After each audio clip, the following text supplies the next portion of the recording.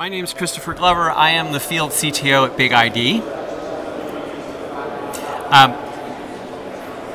Is that enough, or you probably saw that up on the screen? Well, actually, I've been in data management for the last 25 years. I started off as a developer, became an engineer, an architect, an administrator, and then I worked for 12 years for two small internet companies, eBay and PayPal. At PayPal, I spent my time in operations architecture, and then I went on to lead enterprise data architecture for them, where I got introduced to a lot of the different areas of data management, including lineage, or functions of data management, including lineage. And then I went on to lead CDI, or what we used to call customer data integration, up at the eBay Inc. level, where I had responsibility for the data for eBay, PayPal, StubHub, Red Laser, Milo, Ware, and another 20 subsidiaries of the company. And my teams were responsible for integrating all of this data, building out the technology that didn't exist back then, which was a 45 billion node graph, to process this data on a daily basis and turn it into 2.4 billion people that we tracked across the globe. Since then, since eBay, I have spent time at two startups. One was a complete failure, and the other one was a marginal success. I am now at Big ID, and I'm very excited to talk about our technologies when I'm at conferences like this. But is that enough? Do you know who I am now and how I got here? Well, actually you don't. I'm not going to tell you about how I flew here from the United States, from the West Coast of the United States, and I had to take multiple tests to be here with you today. But I am going to talk about how I got here as an example to the planet Earth.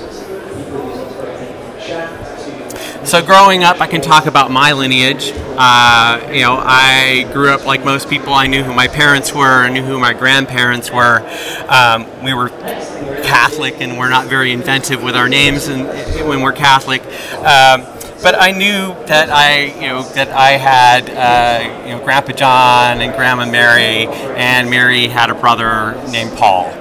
And if that was enough, but at a certain point you get curious about, like, where did I really come from? And thankfully there are tools that can help you that. I mean, the source of this information is really just the family genealogy. But you can look at other things like church records that might start to fill in the blanks for you. So in my lineage, on my mother's side and my grandmother's side, her parents actually came on a boat from Ireland into the United States. And the names were Kilkenny and O'Fallon.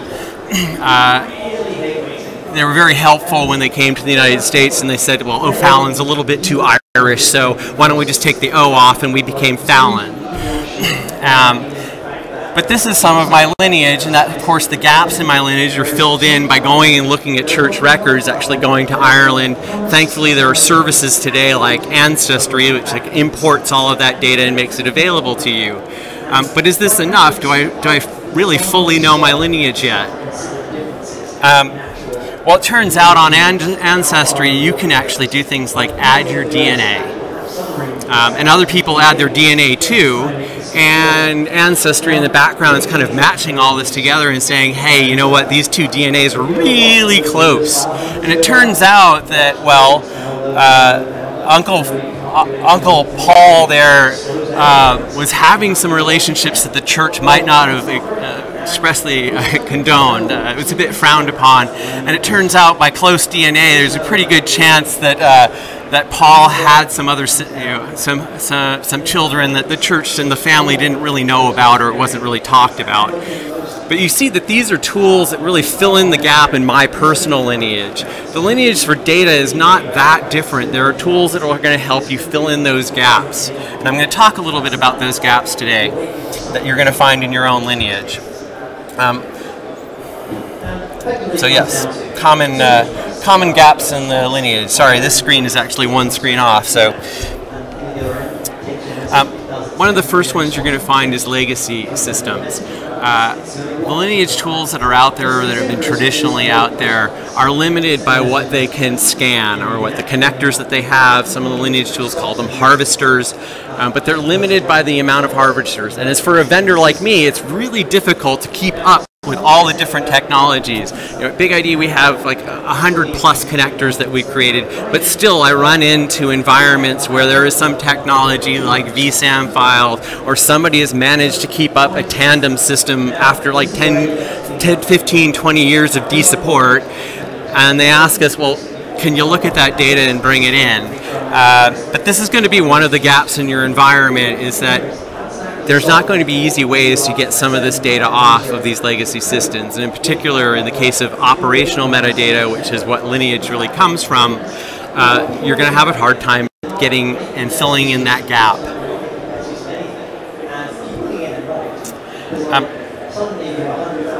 Again, one off.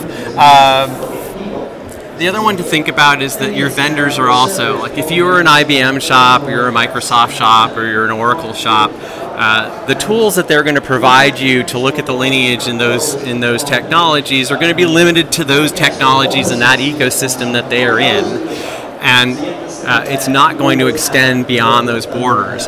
Similarly, if you look at cloud vendors, they have tools that can provide you some of the lineage of all the technology that's in that cloud environment, but they're not going to extend beyond, and generally, and I know somebody will come up with an exception, but generally they're not going to extend beyond the borders of that cloud, and they're not going to let you see the rest of the data, and this is going to be another gap in the lineage, or at least a challenge for the lineage.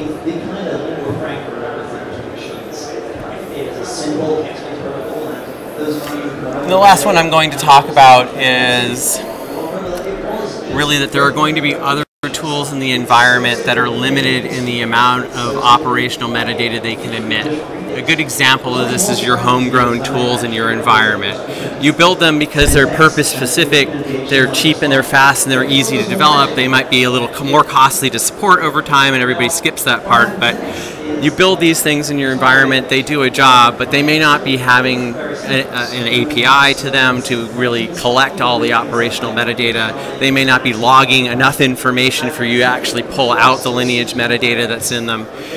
This is going to be another gap in your environment, and it's particularly going to be a gap for any lineage vendor that you bring in. They are not going to have a connector that's going to go to your homegrown tool that's not emitting any operational metadata. So I'm going to talk a little bit about what you should expect from modern lineage tools. Traditionally, the lineage tools have been limited in these ways, and they've been limited to the connectors that they have. So that's the first one I'm going to talk about, is that you should expect that it covers most of the technologies in your environment. So for Big ID and other companies that I've worked for, and even when I sat in the seat at eBay and bought software over the years, I was always surprised at the questions that didn't get asked in that process of interviewing a vendor. You should ask, you should make a list. What are all the technologies in your environment? And then you specifically ask the vendor, do you support all these things? And then you should pause, and if the answer that they come back to you is, yes, we absolutely support all of these technologies for you, you should pause for dramatic effect, you should thank them for their time, and you should show them to the door. Because there's no way that any vendor is going to support, unless you've just started your business yesterday, you are a brand new modern stack of technology that everyone else is using out there on modern versions or recent versions. The vendor is not going to be able to support all the technologies. There is going to be gaps in your lineage, and you're going to have to figure out how to fill those in.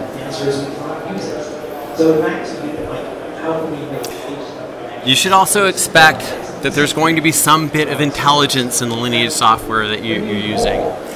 And the intelligence that many people are talking about, if you walk this floor out here, almost every vendor is going to tell you that they have some machine learning or AI story or something that they're using in the background that magically enhances what they do. I'm going to tell you that you should ask a lot of questions about that, like how are they using ML Is it supervised, unsupervised, semi-supervised learning? What were the training sets that they use?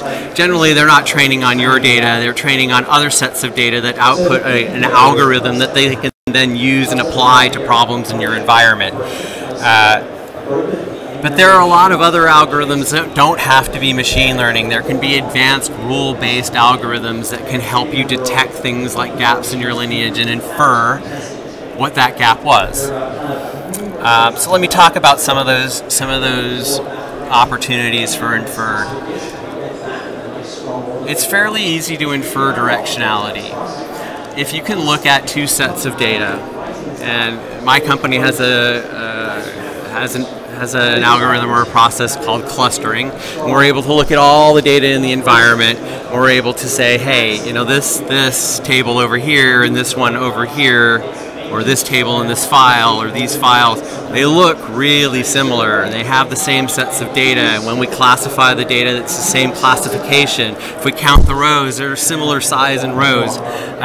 We even look at some of the data, and we know that like these sets, these actual values that are over here in this table look like the values that are over here in this table.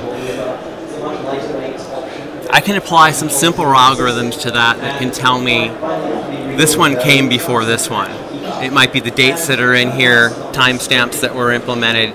It might be the look of the data. It might be that this one has more rows in it than the other one, has different rows than the other one. But it can start to infer the lineage. I may not know that there was some process, either that between these two systems or another process that fed these two systems, but I can infer the directionality that this came before this. I can do that with deductive reasoning in the environment as well. I can look for other areas where you know your lineage. I know there is a tool, it might be Informatica or some other ETL tool that is feeding these systems that are in the environment. I may be able to look at that and say, hey, the pattern here is that this data from this file came and it was read, it was transformed, and the output of that transformation was a set of data that looked like this. I can pattern match on that and actually say, well, I see that same pattern over here. I don't necessarily know that it was Informatica that did all this work for you, but the patterns match, and it's most likely that there's some Informatica process that generated this data. I can also reverse engineer the transformation logic. There are simple algorithms that can look at and it can say, hey, this table over here has data in it and it is the full address, and over in this table I only have partial address.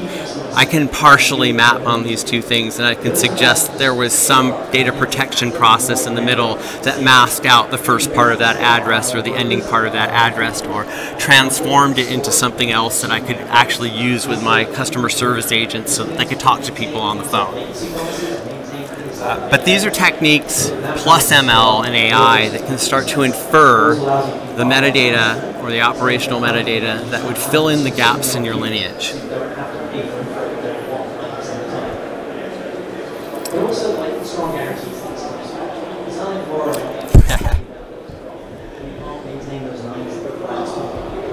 And it seems like I was fooled. I'm looking at something that's one slide off, so I think I just talked to this slide.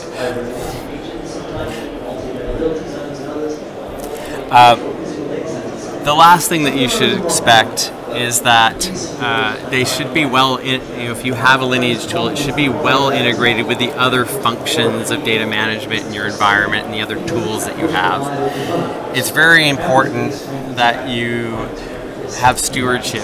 If you're starting to infer metadata, or a tool is starting to predict the metadata that you have that is filling in these gaps in the lineage, it needs to be presented to someone who is an SME, a data steward, a custodian in the environment, or an owner of that data that can say, yeah, actually there is this process there that transforms this data and turns it into this. I'm going to validate that for everybody. Quality is important in this as well. Quality is also a piece that gives you clues about the data that is in the lineage. It's another process that's in your environment that can feed you the clues that can fill in those gaps. It's important to know in your lineage that when you look at it, you should be able to click on something and say, what is the quality of this data and what is the source of that quality? What were the processes that were attached to this that provided me that quality metric on this data? You should expect that from your lineage tools. There should be a catalog where you can see all of this data, and the lineage should be connected into that catalog so that when people are exploring the data or searching for data in your environment and deciding on what data that they're going to use as an analyst, as a data scientist, as a somebody who's generating reports, you should be able to look and find that data, and then you should be able to find out what the lineage of that data is, what the quality is, and it should all be in one catalog. Privacy is important in this. Lineage is a requirement.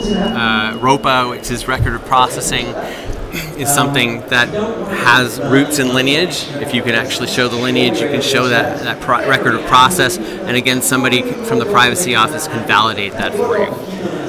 Security is a piece too. It's important to know where this data came from. If you have a breach, or if you have something that happens in your environment, understanding what brought this data together and where it came from is important. So expect that whatever you have for your lineage tool can integrate into the other tools in the environment. So I'm going to give you a brief expectation. I'm talking about lineage today for Big ID. We have some of the capabilities, and I described some of them, the cluster analysis that we have. We have something called correlation that allows us to tie all the entities in your environment to the data. So I can find data in your environment, I can tie that to people, I can tie that to products, I can tie that to transactions. These are the capabilities that might build a lineage, and it's something that's building our lineage story. I want to make sure that what we have at Big ID is going to do something better for you, which is be able to infer those gaps in the lineage, be able to fill in that story for you. So what you're seeing here is capabilities that are in the product right now. We actually have this. You can actually document your lineage. You can document your record of processing. What we don't have is some of the intelligence applied in the background, which is going to come out over the next 2 quarters. Just to remind you, Big ID is a platform. If you look at the bottom of the cylinders here, we have hundreds of connectors. That coverage is so important to you to be able to look across your environments, look at structured, unstructured, document stores. Any place that you store data, there is a connector in Big ID that can connect to those things. We have teams of people that are developing connectors. We work with our customers. If there is some legacy product in the environment, and it makes sense, we can develop connectors that actually get you access and get you the lineage data from that. Up in the middle tier of this is all the intelligence that we have in Big ID. So a lot of people think of us as a data discovery tool. We are not just discovering technical metadata and pulling it in from dictionaries inside of databases. We are cataloging that data, we are classifying that data, we are correlating it to the other entities in the environment, and then we are clustering that data to be able to tell you where all the duplicate sets of data are in your environment, and eventually the lineage between all those sets and where they came from. At the top layer here is that we have applications that sit on top of this platform. So while we are extremely strong at data discovery and privacy and security applications, I just got reminded of my time, sorry. We have a set of applications that sit on top. People can build their own applications. Vendors bring applications to that marketplace, and we provide applications. Lineage is an application that will show up in that environment for us. So I actually set this up for 20 minutes, and I think that was the expectation for this talk, and I've just hit that mark actually. But they just said I have 10 minutes left. So I'm going to open it up for questions if there's anything that I can answer for you about lineage and inferred metadata that fills in the gaps for you in the lineage. And I'm going to have to put on headphones to be able to hear anybody if you've got a question.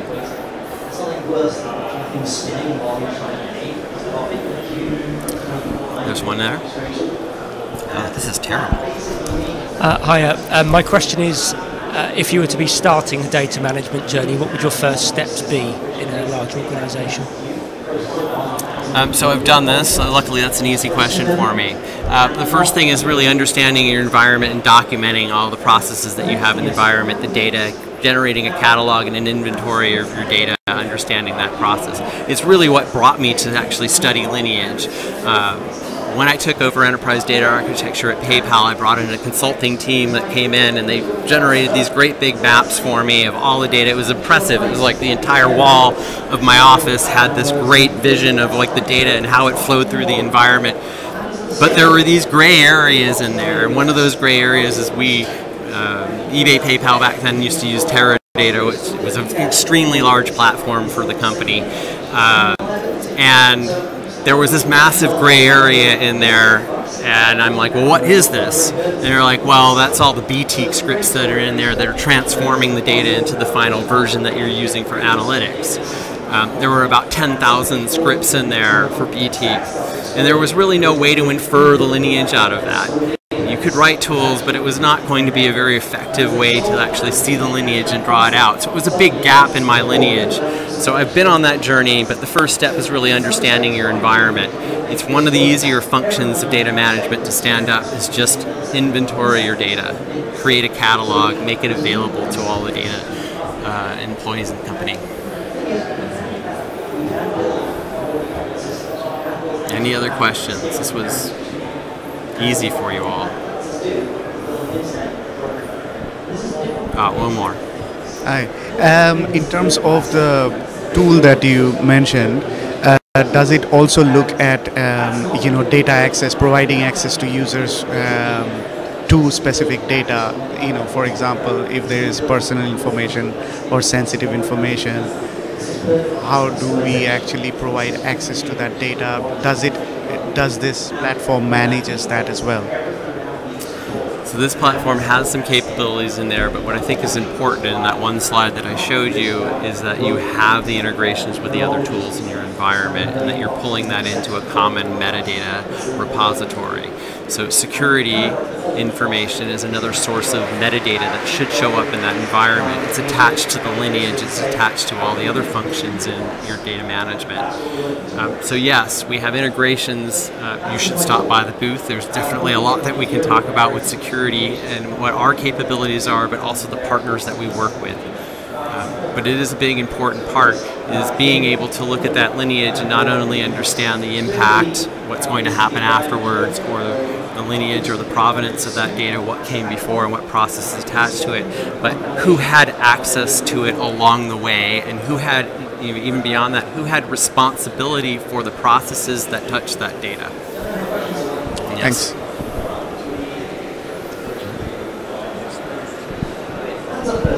Hiya. You mentioned about scanning various data sources and about identifying personal data. Does it actually store the data within its environment? If so, how do we manage masking or encrypting this personal information? Okay, so I'm going to shortcut that answer because we don't.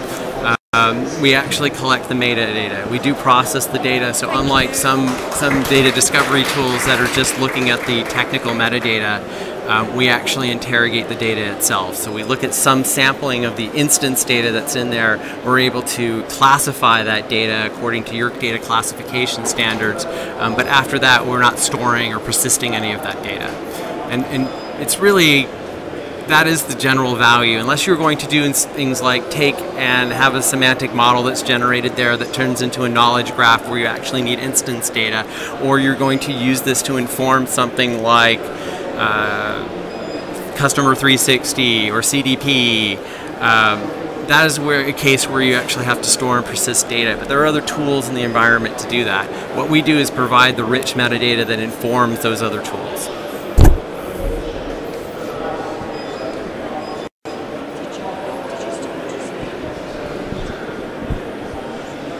Hi there.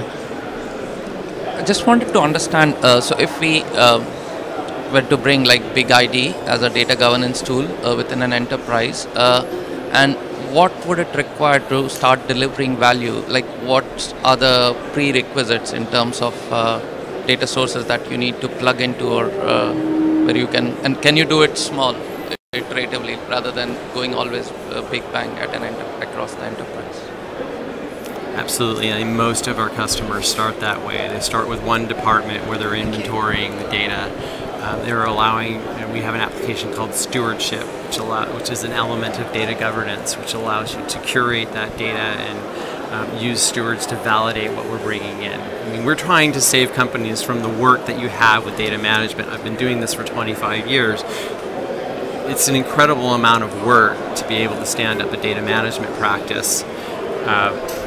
We're trying to create tools at Big ID that help you with that, get you to the 80%. I'm not going to promise 100% for you, but being able to bring it, automate that collection of data, generating that inventory that you have, creating the catalog, tying it to business terms that you may have imported into a glossary, and then using data stewards to validate that. So if I can get you to 80% and the stewards are validating and filling in the 20% gap there, then I've succeeded. And you can start small and you can expand from there. We have federated architecture, we have distributed architecture. It's very easy to start in one place and expand out to the rest of the organization.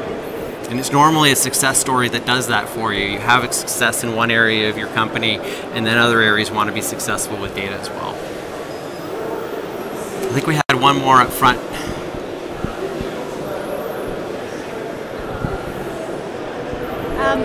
How do you know when you're done with data quality? Can you talk a bit more about it and who you're thinking of as the main customers when you think about quality metrics? So quality metrics are pervasive. The business is going to be the customer, IT is going to be your customer, marketing, advertising, everyone depends on this data quality. Another thing I hear a lot is like, where do you implement the data quality? Well, you implement it along the entire life cycle of the data. It starts from when you import or when the data ingresses into the environment or it comes in through a transactional system. Quality really starts there. And simple examples are address verification. When you put in your address, really, is that your address? Does it look like this? I mean, that's an instance of quality that happened right when you get it. I want to make sure that I'm answering your question, sorry. Can you hand the mic back? I actually lost track a little bit of a question there. All right, I'll finish it in 1 minute, I promise. Yeah, so how do you know when you're done? How do you know when you're done? Yeah, with quality. When no one ever comes to my desk and tells me that they've got a problem with the data quality.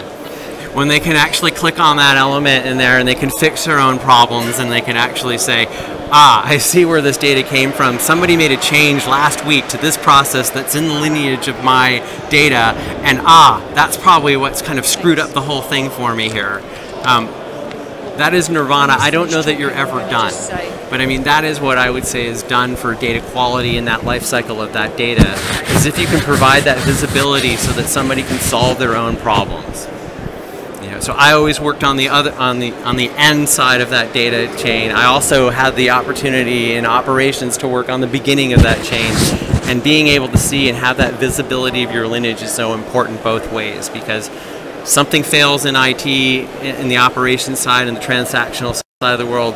I definitely don't want people to figure it out later and tomorrow that there's something messed up. I want to be proactive and be able to say, okay, here are the 10, 100 places that this is going to impact, and I'm going to send out emails to those people so that they don't show up at my desk.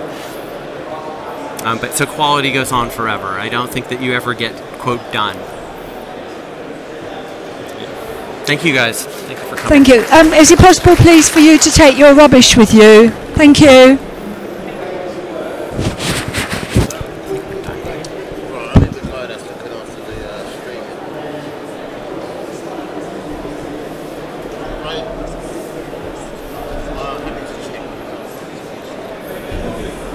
Thank you.